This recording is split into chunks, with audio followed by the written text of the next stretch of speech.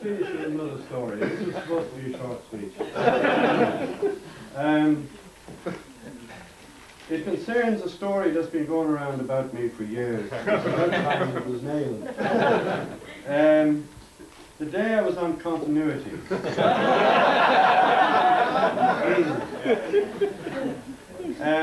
The Kennedys in Castle Ross, a commercial tape of 15 minutes was rolling behind me. And I decided to ring my mother to tell her that I would not be home for dinner. Now my mother was listening to the radio at home in the kitchen, but the telephone was in the hall. And when she lifted up the receiver, I knew right away she was listening to the Kennedys across the room, to the tape.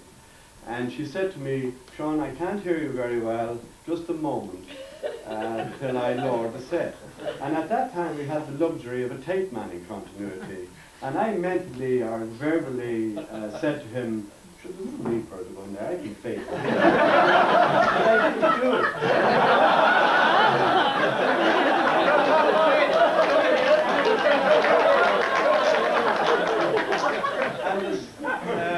Terry Wogan has told that story. And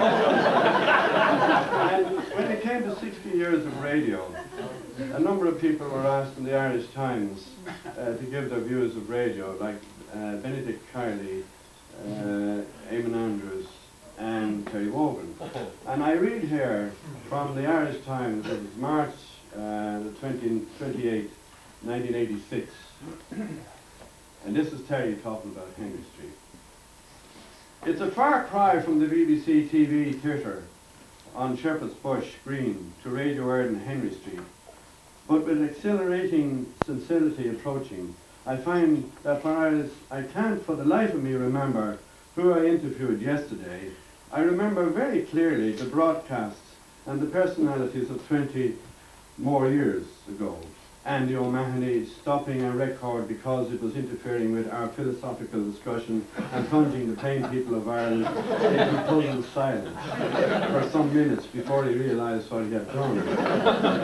Sean O'Casey, an engineer, on the phone to his mother, hears her complain that her mother radio seems very loud. With a supple flick of the wrist, he turns the entire output down. Once again, the plain people of Ireland keep their sets in puzzlement.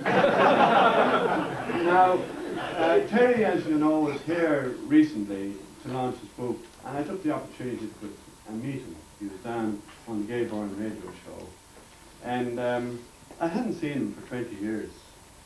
And the corridor at the moment, for some strange reason, is not very well lit. And he was coming out of the studio, and I could barely see him, you see.